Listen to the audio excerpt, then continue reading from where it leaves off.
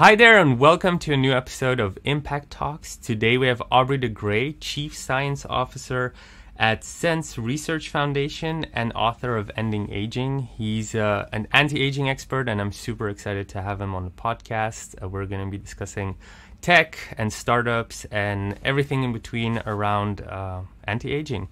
Aubrey, please introduce yourself to our guests and how might they know you? Well, thank you for having me on the show. Yes, that's right. I'm the Chief Science Officer of SENS Research Foundation, which is a 501c3 public charity based in Silicon Valley. And what we do is we're interested in developing new therapies that will bring aging under genuine, comprehensive medical control. So that means not only slowing down the clock of aging that makes people progressively sicker as they get older, but actually turning the clock back, taking people who are already in middle age or older and actually rejuvenating them so that they are biologically, both mentally and physically, just like young adults for as long as they live, however long ago they were born. Now, we do really early stage work, so we are a long way away from having those therapies yet. But if it weren't for the early stage work, it would never happen. So we believe we're doing extremely important work. Great. There was a lot of things that popped up, obviously, when I was researching you. One of the things I think would be relevant to the audience is first understanding what this anti-aging thing is, because a lot of people start thinking about the fountain of youth. Those are comments as well that pop up in reviews and stuff like that. But the approach that you take is a little bit different, I've noticed. You had, your TED Talk and everything about those. Could you quickly summarize maybe the problem that is happening around aging, how you see that problem, and maybe the steps that you've taken already? Sure. Well, so the first step, of course, in solving any hard problem is to define the problem properly. And actually, that's a large part of what's been missing in the discussion around aging for ever since the dawn of civilization, really. People haven't even taken the trouble to come up with a clear, rigorous, agreed definition of what aging is. And it turns out that that's not very difficult to do. Aging is simply the accumulation of self-inflicted damage to the body. So in that sense, it's really no different than aging of a simple man-made machine, like a car or whatever. Aging is just a consequence of physics, not biology. It's not some emergent phenomenon like, consciousness or whatever. Aging consists of the progressive accumulation of changes at the microscopic level, molecular and cellular changes to the body that are generated as consequences of the body's normal operation, of the various processes that keep us alive from one day to the next. The reason that those changes are progressive is because there are no systems in the body to reverse them when they happen. And the reason we call those changes damage is because the body is only set up to tolerate a certain amount of those changes, after which, when we got too much of them, the body starts to work less well. And that is why we get sick when we get old. So from my understanding, when I was looking into you, you focus very much on fixing the sickness that happens when you start getting older and not so much, a pill that will keep you the same age. Is that correct to assume? We are absolutely about fixing what goes wrong with us when we get older. We want to ensure that people are still just as functional, both mentally and physically, however long ago they were born. And of course, sometimes that means actually fixing people up who have, already become less functional. So we are not in the business of simply slowing down the gradual decline that happens, or even stopping it. We're interested in repairing it. 1,000-year person, right? So as you get older, how is a person alive today? How can they live 1,000 years? Isn't there like a limit, maybe to your brain or something like that, or your body? Right. So if we look at the press on this, what the media tend to talk about, they focus enormously on longevity. They say, oh, Aubrey de Grey says people are going to live to 1,000 and so on. And, that's all very well. I mean, sometimes I'm misquoted, but by and large, no. But the main thing is that longevity is simply a side effect of staying healthy. If you look at the causes of death that we see in the developed world today, most of it revolves around aging. 90% of people die from causes that are actually related to how long ago you were born. Even if we take the whole world, including the developing world, the number is up over 70% now. So, it stands to reason that if we didn't have that, if we did develop medicines that could keep aging completely under control so that we didn't accumulate this damage I'm talking about, then the consequence, the side effect of that would be that on average, people would live a lot longer than they do now. And of course, we can look at the possibility that once people live a bit longer than they do now, let's say to 150, then new problems would emerge. So you just mentioned the possibility that maybe, people's brains would fill up and there would be some kind of problem with how the body would work that we don't see in a currently normal lifespan. And you're quite right. There's no absolute guarantee that we can make today that would not happen. But I'm quite happy to cross that bridge when we come to it. And furthermore, I think it's extremely likely that we will be able to cross any such bridges when we come to them faster than we come to them. In other words, we'll be able to stay one step ahead of the problem once we get the first couple of decades of additional lifespan that we're working on right now. So before we move on, quick question, just out of interest that popped up for me. I've read a lot into the anti-aging community, and my question to you maybe is, you've done a lot more research. What is currently believed to be the longest possible natural way, if people don't get sick, to live? I've seen something like 180 years because that's when the brain starts deteriorating completely or something like that. So what is possible? Yeah, so any such question is basically nonsense. You can't answer such a question because all such questions are they're predicated on some kind of assumption about what's not possible. In other words, for example, people will say that good, clever academics will publish papers saying that it looks like there's a natural limit of 120 on how long people can live. And they just do this on the basis of statistics. Now, it doesn't take very many milliseconds to notice that if you're basing something on statistics, then by definition, you're basing it on the past. And therefore, you are not counting the possibility of new medicines that haven't existed yet, and therefore that have not been applied to people in the past. So again, it's completely irrelevant to what we're trying to do. Anything that you might say about the brain, the same applies. We have absolutely no idea what kinds of medicines we're going to develop that will keep the brain youthful longer than it would, quote, naturally stay youthful. And so, it's meaningless. Yeah. That's actually a really good answer, because that means that everything that is happening right now is based on the past, but then you guys obviously are researching what could be the new future and then just looking at those diseases that pop up, if I summarize that properly. That's right. Great.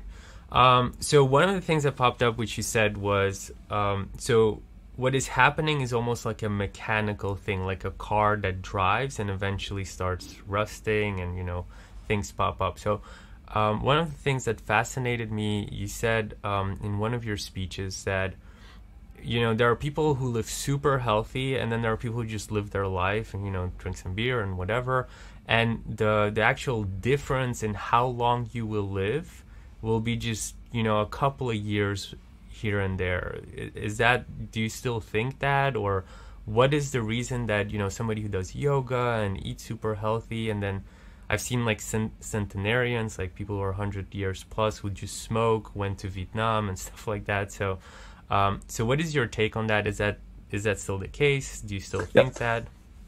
So let me perhaps describe what I actually think a little bit more rigorously than that. So Of course, it's easy to shorten your lifespan by having bad lifestyle and bad diet and so on. You know, smoking is definitely bad for you. So is getting seriously overweight. So is having a diet that's short in micronutrients and so on. But what I have been trying to emphasize, which is really important, is that if you basically avoid those things, you know, if you just basically live the way your mother told you to, then you're doing more or less all you can do today. The best you can do over and above that is only a very small margin as a result of, you know, anything particularly innovative with regard to lifestyle or diet or supplements or anything. Furthermore, different things are good for different people. So even that small amount of additional benefit that you might get, it's hard to predict that you're actually going to get it. So, you know, I'm not knocking it. I think that every additional day that one can stay healthy is a day worth having, but it's not the Holy Grail. So absolutely today, it makes sense to do your best to live as long as you can, as healthily as you can. But a large part of why is so as to maximize your chances of making the cut. In other words, of living long enough to actually benefit from the therapies that don't yet exist that people like SENS Research Foundation are working on. And on the other spectrum of that is obviously you said don't do the bad things, which seems pretty obvious. But on the other spectrum of that, you have, you know, ultra people who are doing, you know, Olympic sports or ultra running or Ironman or all these like crazy sports where they're just doing long distances, marathon runners.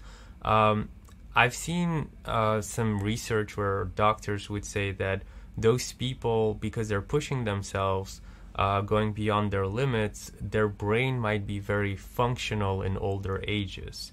But then on the other side, there's your kind of hypothesis or theory, I don't know, where you know it's like a mechanical thing, so your body can only handle so many things, and then it starts rusting or something like that. So I would love your take on if you go really crazy with your body and you do marathons and all that stuff, or you do martial arts every day of your life, that type of thing. You know, that's the other extreme. Is that good or bad? Are you wearing your body down and, you know, taking some years of your life, or how does that work? Right. So these hypotheses are not really mutually exclusive. Generally, it's true that, you know, there's an aphorism, use it or lose it. So if you actually do push your body and your mind, for that matter, somewhat, then you will be doing good to your body and your mind. Then again, of course, there's always too much of a good thing. So one can always push one's body too hard.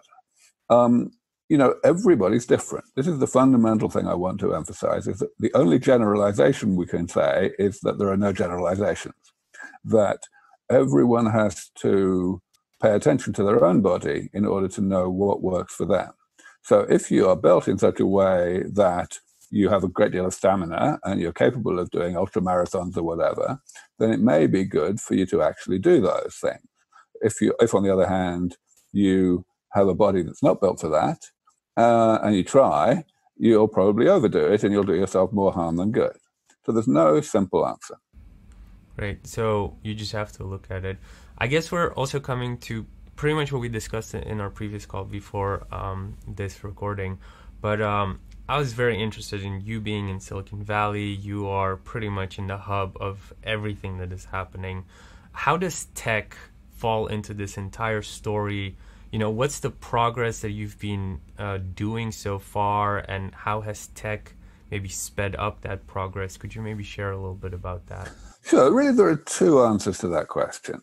One of them is how you know, advances in machine learning and so on are actually contributing to the research, to hastening the development of therapies that do better than what we have today in terms of keeping aging under control. And that's a significant thing right now. There are a number of groups, including new companies, working on exactly that. And some of them are here in Silicon Valley, as you say. And the contribution is very significant. There are very clever ways of identifying patterns in existing data, for example, and that identify ways to repurpose old drugs, to to have new benefits on especially age-related health problems. But perhaps the bigger intersection between tech and this anti-aging research is the more kind of conceptual one. When I started out in this field, I was already in my late 20s, early 30s. And for the previous several years, I had been working in tech. I'd been working in artificial intelligence research.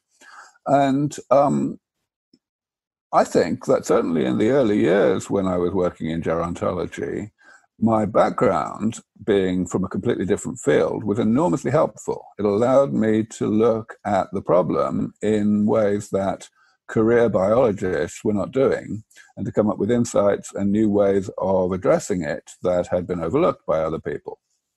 And it's not just me. The people that I have spoken to over the intervening 20 years, about all of this, turns out that people who have a background in tech or in maths or in physics, they tend to get what I'm saying a lot more easily than career biologists or other non-mathematicians, non-engineers do. I don't know why that is really, but perhaps it's just that this is an engineering problem. The body is a machine, albeit a really, really complicated machine, and intervening in it to keep it going for longer than what it was built to last is an engineering problem. And so maybe thinking like an engineer helps a lot. Well, I mean, if you take that path, the thoughts that pop up in me when I start listening to that is, you look at a body, right? And a body is biological. And in general, when you have a material that is deteriorating, you kind of don't want to use that material. So the solution would be to use different materials that last longer. So wouldn't it be easier to find a solution to maybe map consciousness and transport that to a mechanical body that would last longer? So the idea of transferring our consciousness and our personality to more durable hardware, it's often goes by the term uploading. It's a perfectly reasonable idea. But at this point, we still know so little about how consciousness really works that we honestly don't know whether even in theory it's possible to implement it on alternative hardware. And even if we were to solve that problem and determine that that were possible, the question then of how we would transfer a given personality, a given individual, from one hardware to another is, again, an extraordinarily challenging one. There are, of course, philosophical questions around that, whether it would be the same person, even if it behaved like the same person, things like that. So, I'm all for that research, and I guess that if all else fails, that's something that I would think of as preferable to eternal non-existence.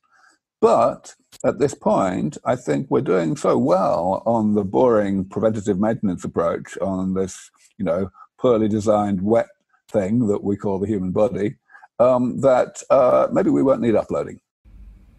Okay, and so then maybe not uploading, but then maybe an alternative, if I can keep pushing this point. Sure. Why not, especially how the bionics have increased, people have now legs that run faster than actual people. So clearly there's been a lot of tech innovation within limbs and, hearts and stuff like that, and just replacing what you have in your body into artificial things. So why not pump all of the money of research into just replacing your body towards things that can last longer? Okay, yes. So, this is a similar question, as you say. I would generalize it and call it developing non-biological solutions to medical problems. And for sure, we've been doing that for quite a long time. Glasses are probably the first example, and they work pretty well, and they're pretty popular. And since then, we've developed things like cochlear implants, and we're getting to, as you say, artificial limbs, artificial hearts, things like that. The versatility of such an approach, the breadth of it, is increasing all the time, especially because of miniaturization. The smaller you can make things, the more things you can apply them to. And so that's all wonderful. And I believe that that process will continue, and we will continue to have a very substantial amount of our medical arsenal be of that nature. However, it doesn't really change the overall arc of research, because the fact is we don't always know what's going to work and what's not going to work. In general, I think it's an extremely bad idea to put all one's eggs in one basket when it comes to research. So putting all the funding of medical research into non-biological solutions, I think, would be an extremely bad idea. We just don't know whether that's going to be the most effective and most efficient alternative. Yeah, makes sense. Maybe another question that pops up is, I would really just love the history, kind of. Obviously, you just said you went from tech into this. What prompted you to actually go into this? And can you maybe share for the audience also, what have you done? What have you researched? What has come up in all those years that you've donated towards this? Can you maybe share a little bit of that story, how it started and what you've done? Certainly. So throughout my life, I've always felt that what I wanted to dedicate myself to was making the biggest difference possible to humanity. And that meant basically, developing new technologies that would improve people's quality of life. Now, I didn't really have much idea about which particular area to go into at first when I was a young kid. But then when I was 15, I started programming, found I was good at it. And so I decided, okay, the problem I'm going to work on is the problem of work. The fact that people have to spend so much of their time doing stuff that they would not do unless they were being paid for it. We need more automation to give people more leisure time. And so that's what I did. As I mentioned, for several years, I worked in artificial intelligence research, having done my undergrad degree in computer science. We're talking now around the 90s, right? Well, yeah, I got my undergrad degree in 1985. So from then until about 92 or so, I was working in this area. So you were working in AI in the 90s already? In the late 80s and early 90s, that's right. Wow, okay. AI was invented in the 1950s. It's been around a while. But anyway, so the thing is that, so I was working in it not because I thought that the problem of work was the world's most important problem, but simply because I thought it was the one where I had the expertise and the talent to make the most difference. I always knew that by far the biggest problem in the world was the problem of aging, the fact that people get sick when they get old and it kills them.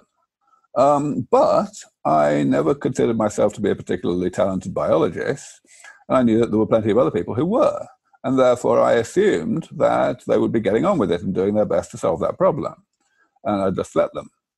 Now, of course, what I ought to have done was test my assumption by actually asking biologists whether they thought aging was important and interesting and generally, whether they were working on it. But I didn't. I just had this assumption until, while I was in that phase of being a perfectly self-respecting AI researcher, I met and married a biologist. And in fact, the person I married was a lot older than me. She was already a full professor, a senior professor at UC San Diego, and she was actually in England on sabbatical. And through her, I first of all, learned a lot of biology that I had not been learning since I gave it up at about 15. But also, I gradually realized that we were never talking about aging. And I started asking questions, and it turned out that, yeah, she was actually not interested in aging at all. She said, why study aging? It's just decay. What fundamental truths are you going to find out about nature by studying decay? And I would say, well, sure, I mean, that's true, but it's bad for you. And she would say, well, that's not my problem. And I would say, well, it kind of is, really. And that was about as far as we would get. And it took me another couple of years after that to really come to terms with the fact that she and, of course, the other biologists that I was meeting did not take aging seriously. So I decided eventually, well, I've got no choice. I've got to switch fields. My AI research was going quite well. I was quite happy with it, but it just wasn't as important as fixing aging. So I switched fields. I happened to be in a very fortunate position where I had a very undemanding job that I had taken precisely in order to allow myself to support my AI research without external funding. And so all I needed to do was essentially repurpose that spare time to work on aging. And yeah, the rest is history kind of thing. In terms of the other part of your question, what I've mainly done, well, I guess the single thing I'm most known for is one big idea with a lot of satellite ideas around it that I first put forward in the year 2000 after I'd been working in this space for about 5 years. And that idea was essentially that preventative maintenance is the way to go. So in order to explain why this was a big idea, I have to really kind of put it in context and explain what went before. So when you get sick, a lot of people colloquially will say you've got this or that disease. And so, of course, people knew since a long, long time ago that there are certain aspects of health problems that happen predominantly to people who were born a long time ago. So these are age-related diseases, senile dementia, as Alzheimer's used to be called, or, most cancers or atherosclerosis, things like that. And so the natural thing to do was to try to develop medicines to cure these diseases in very much the same way that we develop medicines to cure infections or other things that go wrong early in life.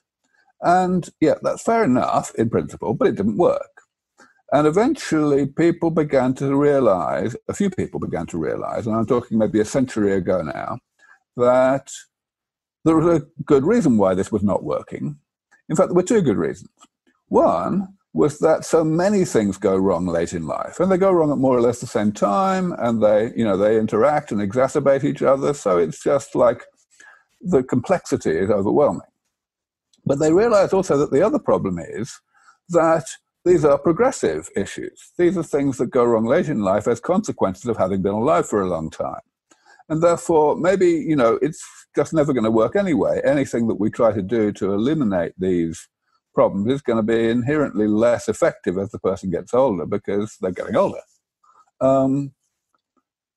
So that's where the whole field of gerontology came from. And as I say, this is more than a century ago now. People started to say, well, we've got to be more preventative. We've got to try and stop these changes from happening in the first place that cause us to get sick. Great so far. But unfortunately, what happened was that people went too far in that direction. What they did was they looked at the living world and they saw that there is a great deal of variation between different species in terms of how rapidly they age, how rapidly they accumulate damage. And so they said, well, okay, maybe we can actually study this and figure out what makes this difference between different species. And of course, it's also true to a lesser extent between different individuals of the same species. So we'll study this really hard and eventually we'll understand it well enough that we'll be able to implement this and actually essentially make the body run more cleanly, make it we'll be able to delay the point at which the body starts to exhibit these age-related health problems. And that sounded like a great idea, but it also completely failed. Essentially, the reason it failed, and people began to understand this by the late 60s or 70s or so, the reason it failed is because the creation of damage, the accumulation of these changes that eventually make us sick, is so inherent, so intrinsically wound up in the processes that keep us alive. And disentangling one from the other is just not happening. It's just not going to happen. And so basically people had given up. By the 70s or 80s, it was essentially unacceptable if you were writing a grant application. You could not even talk about the eventual goal of doing something about aging. Aging was really something which was to be studied, to be understood, but that's all. A bit like earthquakes. Seismologists, they understand that the thing they study is bad for you, but they don't have any aspiration to actually doing anything about them, right? But I mean, if you use that example, seismologists know how to predict earthquakes and know exactly when it's going to arrive once they have enough, waves that they pick up on. So why not continue the anti-aging to really predict when a certain disease is going to pop up? Because predicting it is all very well, you'd actually like to not have it. And that, so in the same way that seismologists have no way to stop earthquakes from happening, and they do not even think that that's plausible, similarly, gerontologists, by this point, 30 years ago or more, had decided that, aging is just going to happen. Let's live with it. So I came along and I realized that actually there was a sweet spot that was going to work better. There was a kind of way to avoid the reasons why just treating the diseases of aging one at a time wouldn't work, and also to avoid the reasons why slowing down aging by making the body run more cleanly wouldn't work. And that was to repair the damage. So basically, as I mentioned, we've got this damage that accumulates in the body, and the body is set up to tolerate a certain amount of it without significant decline in function, which is why the body of a 40 or 50-year-old is working nearly as well as the body of a 20 or 30-year-old. But that means we have a kind of window of opportunity. If we wait until someone's getting sick and we try to get rid of the health problem, the disease, then, it's not going to happen, because the thing that caused the disease, the damage that's accumulating as a side effect of being alive, is going to continue to accumulate. But if we get rid of that damage itself, then we can keep the overall amount of damage in the body down to a level that's tolerable, that is below that threshold that makes us sick in the first place. And we don't even have to be particularly complete about removing that damage. We just have to remove enough to keep the damage down below that threshold. Now, the other really important selling point of this approach is that it does not require us to slow down the rate at which damage is generated in the first place. We can let the body do the creation of damage as a side effect of being alive, as in the way that it normally does. So that kind of sidesteps all of our ignorance about how the damage is created. We don't have to try to tease apart the being alive from accumulating damage. We can just let it happen, and we can repair the damage afterwards. So this concept is a real paradigm shift from either of the other two approaches that came before it. Like any paradigm shift, it took a while to become accepted.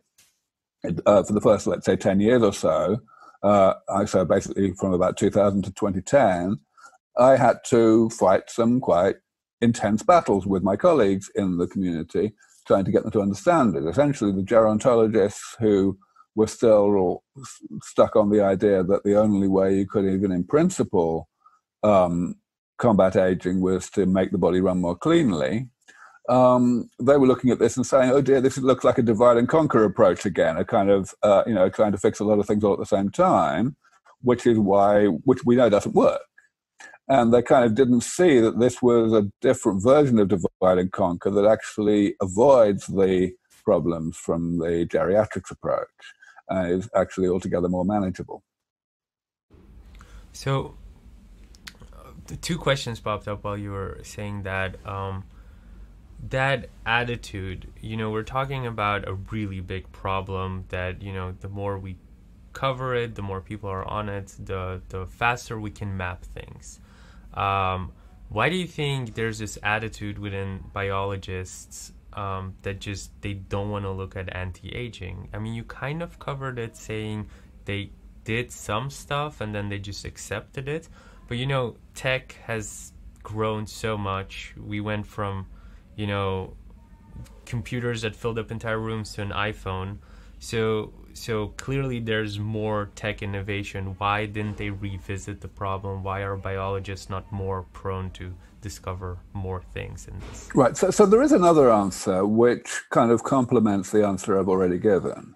And that is that there is a fundamental difference of mindset, not between necessarily biologists and tech people, but between basic scientists in general and tech people. Basic scientists are all about finding things out for the sake of finding things out. They're interested in understanding nature. And they often pride themselves on saying that their work is, quote, curiosity-driven, okay? So in other words, they're not doing it for the purpose of helping mankind. As far as they're concerned, yeah, great. If they discover something that ends up having humanitarian value, that's great, but it's a bonus. It's not their focus. It's not why they're doing what they're doing. Whereas tech people are goal-directed. They're interested in taking what's known and putting it together in innovative ways so as to actually have some kind of humanitarian impact. Now, you might think that there's not a lot of difference between those two things. Both of the two types of people need to have the same kinds of skills in order to explore, and develop new things. But it turns out it is different. It turns out it's very different. The way you use evidence, the way you interpret and put together what you already know is very different. Basic scientists, in particular, will always be highlighting and prioritizing the most direct evidence. So when they're formulating a new hypothesis and a new way to test the hypothesis, they want to be sure that they're not being misled by previous data into understanding, what hypothesis is plausible and what isn't. Whereas pioneering technology relies entirely, very, very strongly, on something that, on leaps of faith, really, I would say, on putting 2 and 2 together and making 17 and seeing how you could get more than the sum of the parts out of what you can already do. And that is completely antithetical to the way that basic scientists go about things. So the real problem with the biology of aging was that it was in this transition phase where everybody knew that, yes, it's a medical problem, right? It's something that should be addressed in a way by goal-directed tech types. But we understand it so poorly that maybe what we should be doing for now is just trying to understand it more. Because, of course, there is a threshold level of understanding that you have to have in order to do the goal-directed thing, right? Now, that's all very well. It's true that, the more you understand, the better the chance you have of intervening. But the thing is that basic scientists, because they don't have, they just don't have the concept of knowing enough. For them, that doesn't compute because they're finding things out for the sake of finding things out. So they're not very good at realizing when they might actually know enough to be able to intervene. And that's why I was able to come along with a more engineering mindset and, start putting 2 and 2 together in ways that other people were not doing. So how do we fix that? Because that seems like pretty much society is being held back by old traditions. I know how to phrase it in a nice way. I can answer that very clearly. So in terms of the biology community, which is what I've been talking about so far, the people who actually work in laboratories on the biology of aging, that problem is already solved. The advances that have been made, not just the conceptual advance that I made 20 years ago, but the actual on-the-ground advances that have been made in laboratories all over the world, have added up to enough that the whole period of giving up on doing anything about aging has completely ended. So as I say, 20, 30 years ago, you could not mention intervention in a grant application. It was kiss of death. But now it's the exact opposite. You have to mention it. Right, it is kind of wrong not to be thinking about intervention in aging. So that's all great. The biologists are converted. The problem is the rest of the world. We've got to actually get everybody else to wake up and realize that actually we are within striking distance of doing something about aging. Now, the difficulty there is that people have been terrified of aging since the beginning of civilization. And they have spent a lot of effort developing ways to put aging out of their minds and get on with their miserably short lives and make the best of it rather than being preoccupied by this terrible thing that's going to happen to them, right? And they're very good at it. I mean, some people would say that the whole of religion is, is part of that. But certainly you can say, like, the crazy arguments that people give for claiming that aging is some kind of blessing in disguise, things like, oh dear, how would we pay the pensions, as if that was not a solvable problem, or wouldn't dictators live forever? Or even, argue pure philosophical ones like, doesn't death give meaning to life? I mean, honestly, the idea that anyone would take such things seriously makes no sense whatsoever, unless you look at it from a psychological perspective and you say, well, this is just a way of putting it out of our minds. And of course, another way of putting it out of our minds is to say it's inevitable, to actually, leverage the lack of any agreed rigorous definition of aging and to essentially pretend that aging is somehow woven into the fabric of the universe in such a way that, unlike diseases, it is simply it's simply off limits to medicine, which again is complete nonsense. So these are the things we have to fix. Now, the good news is that over the past few years, the first step in that being fixed among the wider community has been taken. The first step is investment. Courageous, innovative, pioneering investors whose goal, yes, they would like not to get sick when they get old, and they would also like other people not to get sick when they get old, but the main thing that they would like is to make money, okay? People like that have started to realize that this is no longer a pipe dream, that this really is coming, and they are starting to put their money where their mouth is, or where my mouth is. So I spend a lot of my time at this point simply interfacing with investors and advising them and getting them to understand the field well enough to be able to make good investments. I spend a huge amount of my time just making introductions between investors and founders of startup companies that have got good ideas in this space, or for that matter, between investors and other investors, so as to form consortia. So yeah, can you share? Can you share a little bit? We have investors sometimes listening to this, well, all the time actually. But so we have startups and we have investors. Can you share what you share in those conversations? Which founders are interesting right now? What investors are interesting? So it's really getting big. So now it's, it covers the whole spectrum. We've got, seed investors who are interested in writing, 6-digit checks to small startup companies that have really just begun. We've got that all the way through to institutional investors and venture funds. Every style exists now. Some of the leading companies in this space that have only existed for a few years have already gone public. That may actually be premature because, it's an emerging sector. But certainly, of course, that's the goal in any sector, that companies will go public when they succeed well enough. However, there's a huge amount of opportunity to invest in companies that are still small, still have 7-digit valuations, and are doing really exciting things, and are going to be absolutely huge quite soon. The fact that you have to know a bit about the sector in order to be able to make a sensible and wise investment is, of course, a large part of the reason why investors will come to me, to get some kind of advice. And it also is the reason why investors tend to aggregate into consortia of some kind in order to make the best of this.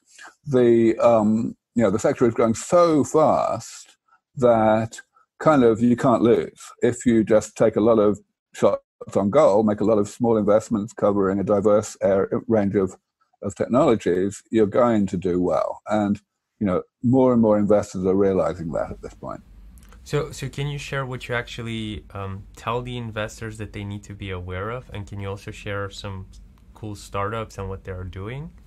Sure. Well, of course, what I start with is not by telling investors things, but by asking, because different investors are different, right? They'll have different check sizes they want to write, different risk profiles they want to look at.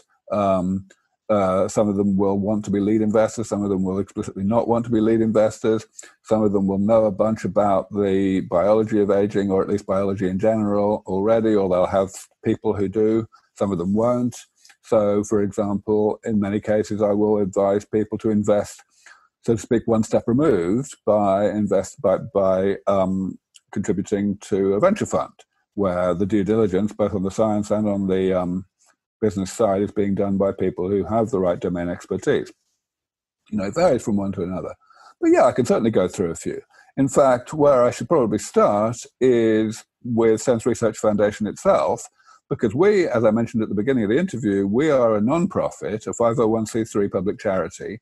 But ever since this started to happen and investors started to get interested, we have essentially adopted a business model where what we do is we take a really early stage project that we think is really important, but it's like so early that it's not investable. And we work on it for as long as it takes to develop the proof of concept to the point where, at least in the eyes of some investors, it is investable. And at that point, we'll spin that project out into a startup company. And of course, that will allow it to attract a lot more money than what we could provide philanthropically. So we've done that half a dozen times already. We did 2 last year. And, it's going to happen more and more. Let me So give one you're like example. a medical tech incubator. Well, we're not quite an incubator yet. We kind of, I wouldn't like to call it an incubator in the narrow sense that investors would tend to use the term. So in fact, we may create an incubator that's a kind of for-profit partner of SENS Research Foundation in the next few months. But right now, we incubate projects rather than companies. We take them far enough along that they can become companies. So let me give one example of this, just to get the idea along. So the number one killer in the Western world is, of course, atherosclerosis. That's the accumulation of fatty deposits in the arteries that eventually leads to heart attacks and strokes. And the main reason it happens is because the body gets progressively less good at processing cholesterol. A large part of why that happens is because of the accumulation of contaminants in certain types of white blood cell. These contaminants are essentially oxidation derivatives of cholesterol. So spontaneous chemical reactions happen that turn cholesterol into slightly modified forms that white blood cells are unable to handle in the way that they handle normal cholesterol. And that needs to be fixed. So we spun out a company that has some great technology for selectively removing this oxidized cholesterol from atherosclerotic plaques and from cells, so that cells are no longer poisoned by it and can get on and process the normal cholesterol in the right way. We believe that this is a way to cause atherosclerotic plaques to regress and shrink, and thereby to avoid getting into a state where they cause heart attacks and strokes. That's just one example of what we're doing. And that company was spun out last year from SENS. We developed some IP and filed some patents, and we just transferred that IP into the company. Obviously, we took a small equity stake in the company ourselves, but only a small one because we don't want to dilute other investors. And sure enough, they were able to raise a seed round that's very acceptable, and they'll be raising a Series A this year.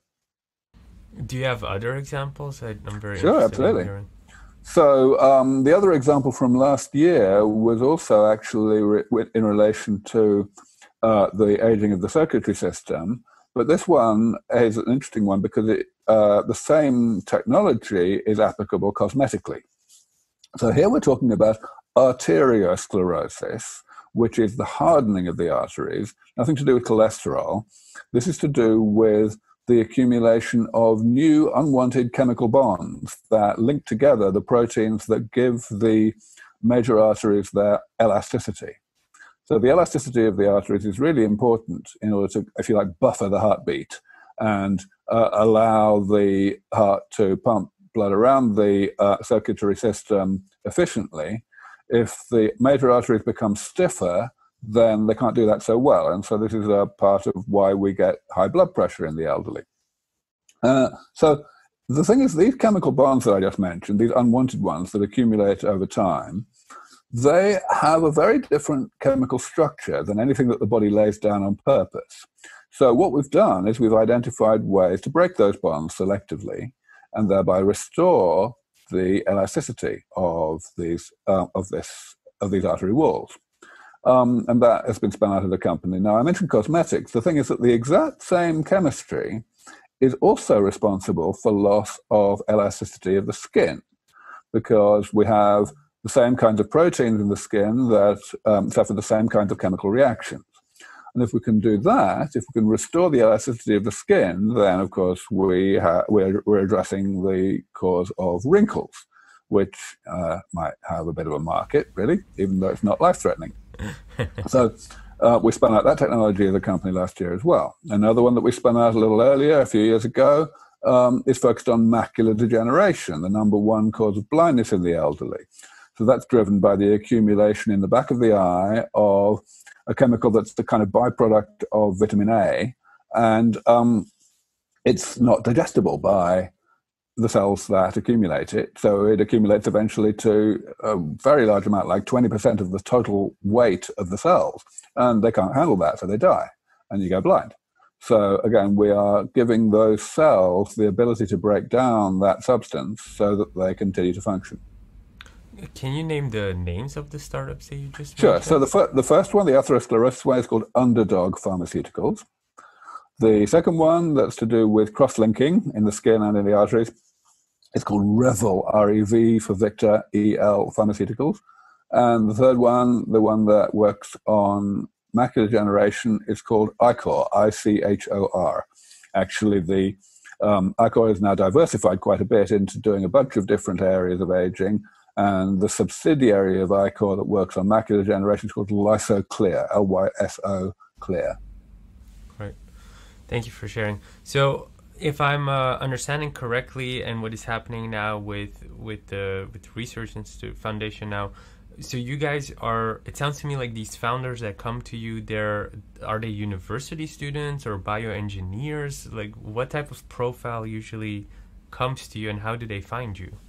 We have every kind of thing you can imagine. I mean, we go to them as well. So investors come to us, but also if we see investors that seem to be saying interesting things online, we'll reach out to them. And when it comes to scientists, I began in this way. Right from the beginning, my interest was in making sure not only that I had good ideas for what technology needed to be developed to bring aging under control, but also that the very best people in the world leaders in the relevant domain, were actually keen to work on it. And that turned out to be fairly straightforward. Scientists like doing interesting stuff. Of course, the third problem, which was to actually pay them so that they had the resources with which to work on it, that was the hard part, and it still is. But that's what we do. We're interested in getting this to happen. And of course, a large part of why I do so much media and get out there in the public eye a lot is so that people will come to me. So that, whether it's youngsters or whether it's scientists, that we create the right kind of environment and ecosystem so that the best work gets done. So we have a lot of startups. We've actually had a lot of health startups pass through as well. I can imagine somebody hearing this and thinking, I have the solution, I don't know who to turn to. Europe seems to me, at least, quite a reserved market when it comes to this. I don't know what your experience is on that. So what do these founders have to do in order to qualify? How is the process like once they are qualified and go through what you do? How long is that process? Well, of course, there's no one-size-fits-all here. There's, a very personalized thing depending on the technology, depending on the team, depending on how attractive they are to investors. But very much it's a global enterprise. So you're quite right. There are some aspects of the process that are more difficult in Europe and elsewhere in the world than in the US. There are some aspects that are easier in, for example, Asia than they are in the US. So, you have to pick the right trajectory for your technology. What is easier in Europe and what is easier in the US? Well, so the regulatory process in the US is sometimes tricky because it involves the FDA having to approve something, and very often the FDA will be overly focused on ensuring that something has been proven to be more effective than what existed before. Sometimes that will delay the approval of something before, more longer than it should. Europe is quite often happy to focus on just ensuring that the new therapy is safe, and whether it really is more effective than what existed before can be shown after the drug has actually been approved. Conversely, when it comes to tech transfer, if something has been created in the university system, the US university systems tend to be much more sophisticated and cooperative when it comes to figuring out how to share the intellectual property and make sure that everyone benefits if a project and technology eventually gets all the way through to making revenue. Whereas the European market, the European university systems are to some extent still catching up and learning how to do that. Then, of course, in the Far East, there is very often a good deal more leniency, so to speak. It's not quite so fastidious with regard to safety, and sometimes you can get things through clinical trials faster there. But it's an ecosystem. And of course, the same applies to investors. So you highlighted earlier how tech investors often kind of understand this market better. But that's by no means the whole story. There are investors from Europe, there are investors from the UK, there are increasing now investors from Southeast Asia. So it's a global enterprise. And do you feel like the hub would be Silicon Valley because that's where you are? The hub of some of it is at Silicon Valley, certainly. I mean, I feel that in many sectors and in many ways, Silicon Valley will, for the foreseeable future, be an absolutely unique place in the world. And a large part of what makes it so, and what has made it so ever since the 50s and 60s, is its attitude to failure. Here, things are completely, normally, anywhere else in the world, if you try something and you fail, then people who see this will default to the assumption that you're not very good. Whereas in Silicon Valley, it's just not like that. If you try something and you fail, then the default assumption is that you're courageous enough to have tried something that was really hard and we'll give you another chance, right? And that is why so many high-risk, high-reward things happen in Silicon Valley before they happen anywhere else. You've got the right kind of mindset, the right kind of community of people who are totally willing to throw themselves into something that has quite a high chance of being completely unsuccessful. Makes all the difference. But of course, as a pioneering project moves forward and gets into the kind of de-risked but still important and very expensive stage of moving all the way through the final stages to market, that will often require very different ways of thinking and ways of doing things. And by no means does Silicon Valley have a monopoly on that. One of the things that always interests me, we've had a couple of people from Silicon Valley actually come up, product designers. We had Whipsaw Agency come on, who pretty much develop a lot of Google's and Uber products. But one of the things that interests me is, what is Silicon Valley to you? Because I've getting the feeling lately that Silicon Valley isn't just Silicon Valley. It's like in San Francisco, people have their headquarters. Then there's like other places in California that they're moving to. So if a startup is moving from Europe to California, wanting to go into that area that you've mentioned, where are we talking? Which places should they be moving to?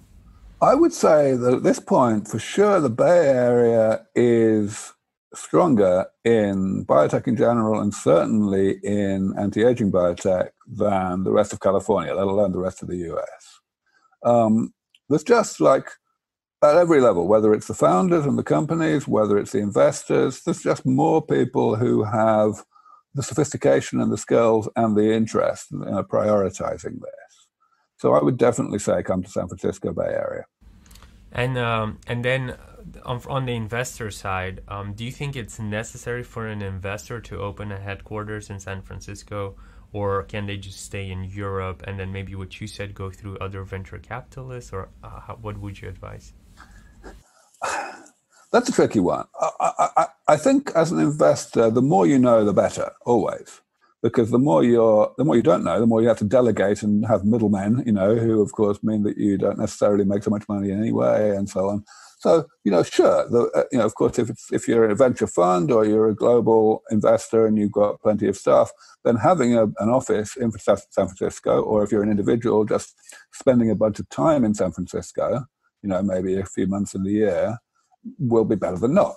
Definitely. You'll meet more of the right people. You'll have a better chance to capitalize on this. So let's quickly, we have a lot of angels actually that pop up as well. So an angel is an individual investor comes. How would they approach it? Do they just are you guys, because you're a charity, are you just open to answer anybody's question, or where do they go to? Is there some type of startup hub specifically for this? What do they do if they've never been to San Francisco?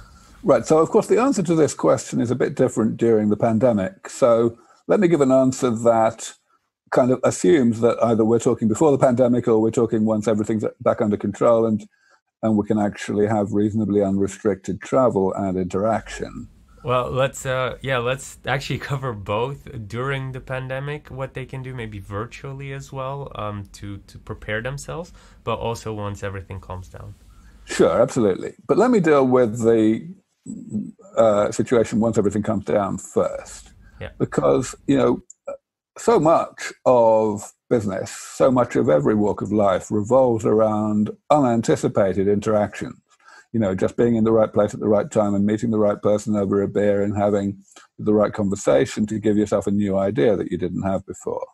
And a large part of how I was able to be as effective and influential as I am is because I was never shy of traveling. I was always everywhere and meeting people and just having the right interaction. There's just more of us over here than there are anywhere else. So of course there are meetups, there are conferences, there are there's everything. Any big ones that you care to mention? Sure. Where do I start? Let's start at the biology end. So there are a number of universities in the Bay Area that have big interest in the biology of aging. The result is that they have come together to form something called the Bay Area Aging Meeting, which happens twice a year, brings together all the scientists that are involved. A lot of it is focused on early stage ideas that are being presented by young scientists, PhD students, and so on. And so if you're already reasonably sophisticated about biotech so that you can understand a science lecture, then, you should come along to something like that. Then there are incubators, some of them really well known. Y Combinator, for example, happens to have its main office literally 100 yards from our main office down in Mountain View. They're very interested in this space. They've invested in it. There are other incubators and accelerators doing the same thing. There are venture funds focused here. So, of course, if one is interested in investing indirectly, then one can actually go and visit these people and sit down with them for an hour or two, and that will be a great deal more intensive and effective in bringing one up to speed than just reading about them. If we move on to the scenario right now when there's so little traveling going on, of course, conferences are still happening. Most of the conferences that used to happen are still happening in this space. It's just they're happening online. And people are pretty much getting the hang of this, of how to make those things work. I'm certainly doing just as much public speaking as ever at meetings like that. And so are many of my colleagues. So, that's another way to learn. Another example of this, just to highlight the range of things that are available, is there's a group called the Longevity Investor Network, which is a bunch of upwards of 100 investors who are signed up to a mailing list that is that does a monthly webinar where a couple of companies will typically pitch, make short presentations. That has been very effective, not only in getting such companies their seed funding, but also in bringing investors together with each other to identify the right way for them to go. That sounds actually really interesting and specific. Thank you for sharing that. A question that popped up as well that I really wanted to ask is, what does somebody who does not have an engineering degree or is a biologist, how can they contribute to this space? Can they contribute, or is it really just for engineers and biologists and researchers? Yeah, people write to me all the time saying, what can I do? And of course, you're absolutely right. A lot of people, can't do those things. If you are a biologist, of course, you want to make sure that you work in the best, most impactful area. You don't want to be doing stuff that's irrelevant. Similarly, if you're a wealthy individual, whether you want to be philanthropic or as an investor, then you want to find out the best place to write your check to. We're always short of money, and we have a nice friendly donate button on our website. And of course, we very much welcome grassroots donations as well from people who are not billionaires, but who can maybe contribute, $100 a month. Can you say the website one more time so people sure. can find you? SENS.org. I'm sure you'll put it in the notes, right? But S for sugar, E for elephant, N for November, S for sugar.org. So yeah, that's important. And people will often say, well, I can donate, won't make any difference. That's not true at all. The more people donate, it all adds up. Plus also, I always point out that the less wealthy you are, the more people you know who are wealthier than you. So you can always trickle it up and encourage other people to do more than you can yourself. And of course, that applies more generally. Advocacy is critically important here. I mean, you're doing something big right now that didn't require an engineering degree, namely, you're interviewing me.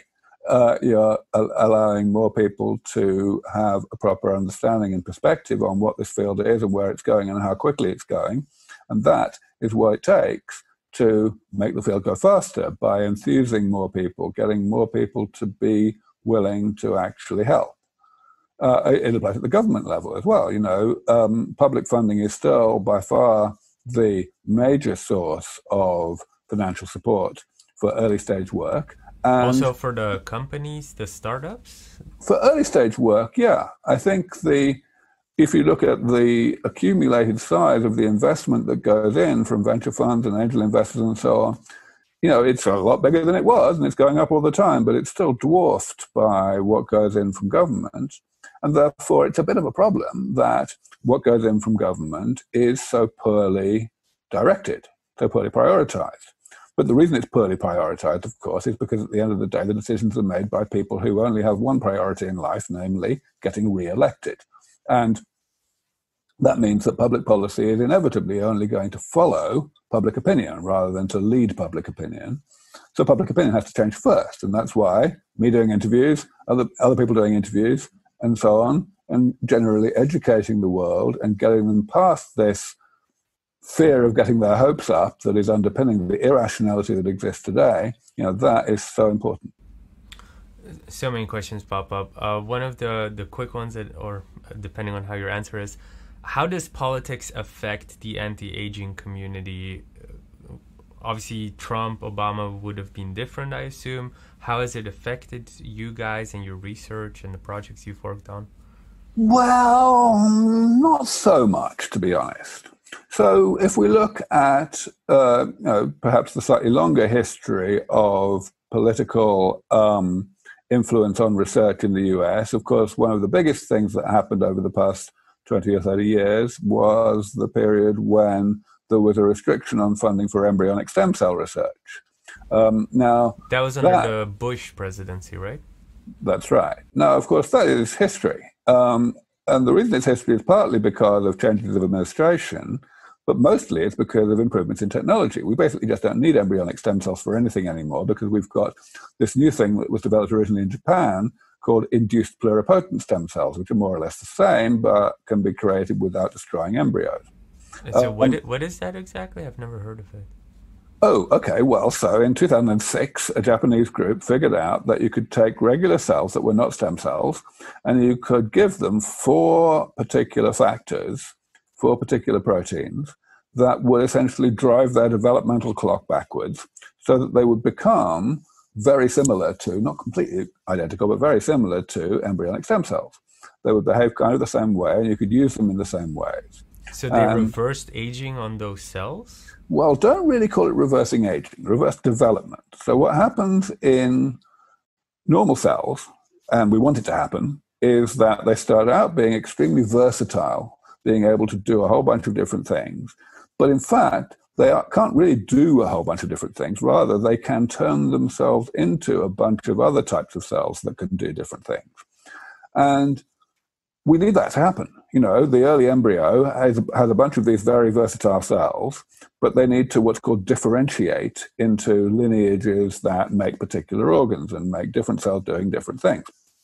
So when you look at an adult human, they don't have any of these really primitive cells. They have some cells that are more primitive than others, but that's all. And they don't have very many of the even slightly primitive ones. So the idea is to drive such cells backwards into a situation which is like the early embryo. And then you do a bunch of other things to them to make sure that they're actually doing what you want them to do and not doing what you don't want them to do. And then you can use them. And this is a neat way of sidestepping immune rejection, because you can take cells from the person that you're eventually going to give these modified cells back to. And of course, I'm glossing over a million details here, but that's the essential idea.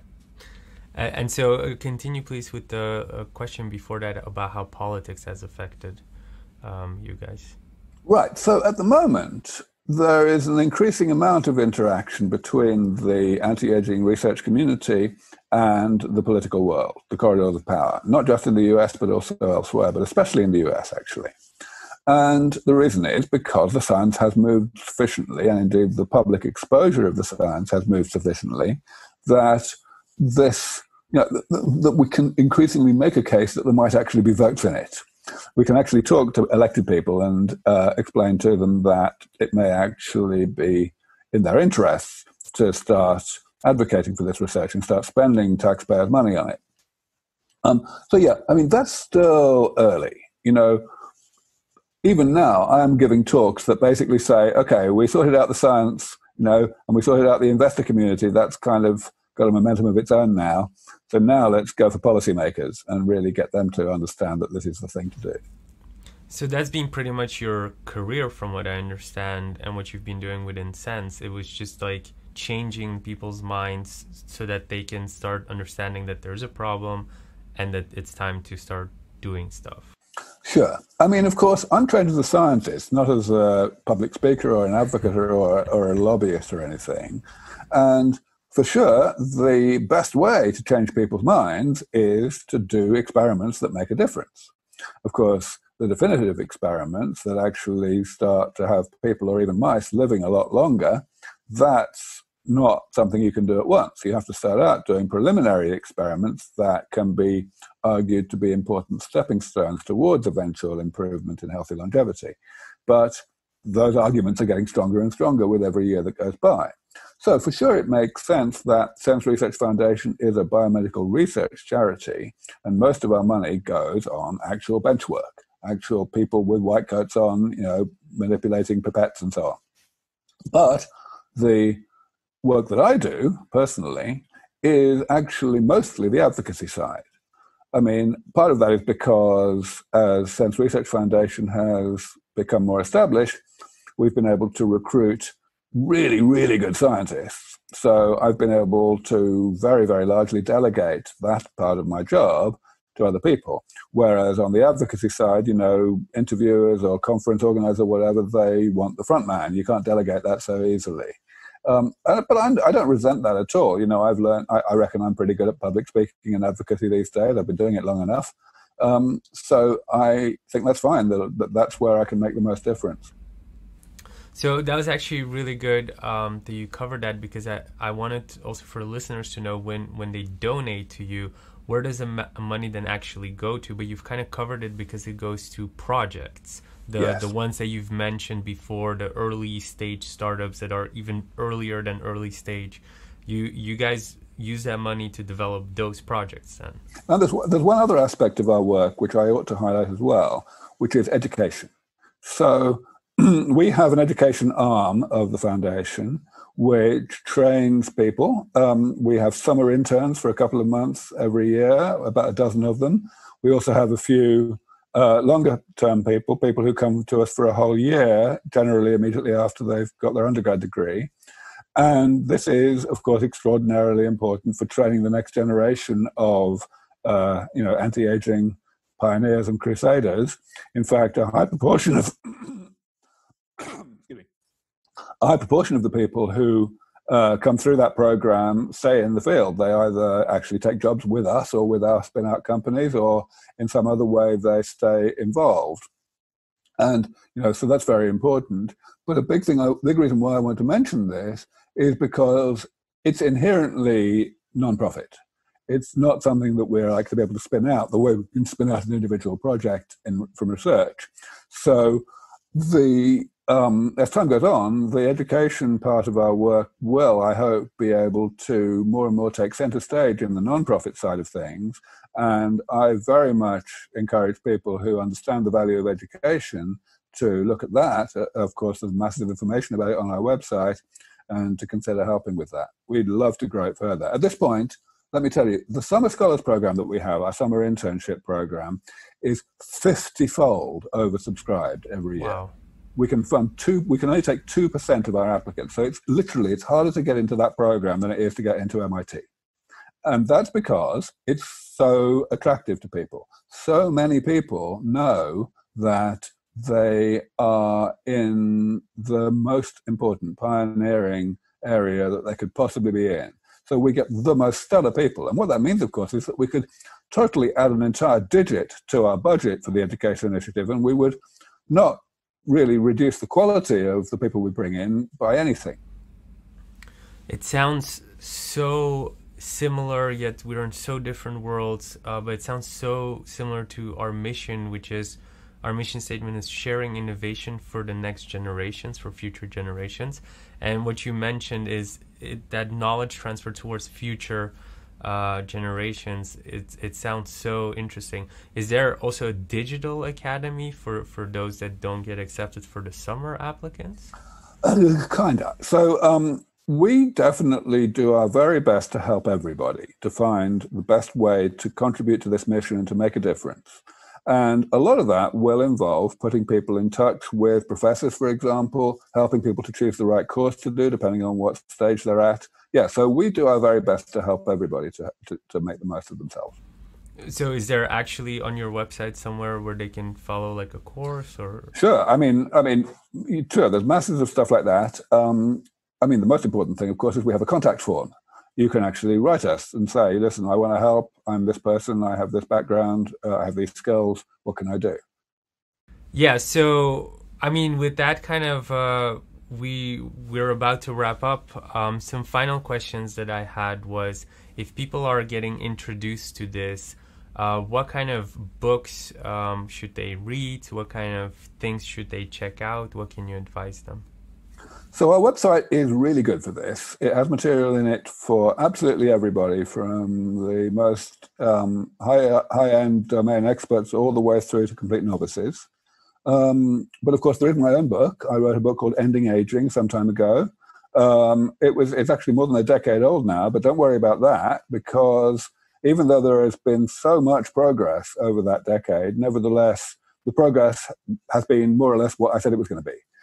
So the book is still pretty up to date in terms of actually orienting a newcomer to what's really going on and what matters in this field. There are other books that are coming out all the time, some of them based on more on how a post-aging world is going to look and how it's going to work. Some others based on the science. My friend David Sinclair, who's another prominent person in this area, brought out a book just last year called Why We Age and Why We Don't Have to, which is a nice provocative title. The more people come out with authority, like myself and David, and say provocative things like that, the faster we will progress. And then any podcasts or something to check out? So we don't have a regular podcast, but I do podcasts everywhere all the time. Go to my Twitter feed and see them. Go to the SENS Foundation Twitter feed. We've got interviews. I give interviews all the time, and of course, I cover up-to-date stuff. Do you also have a newsletter on the SENS? We do. We have a newsletter that you can sign up to. It comes out every month. Perfect. Okay. Well, we've had so much information from you. I'm super grateful for this, and I think a lot of people, whether they're startups or investors, even interns, I guess, know what to do now. And I'm super grateful that you've been on. Maybe some last words to the listeners that you have? Sure. First of all, thank you for listening. This has been quite a long interview, and I'm delighted if you've been able to maintain your interest for it. And I very much want to help you to help me.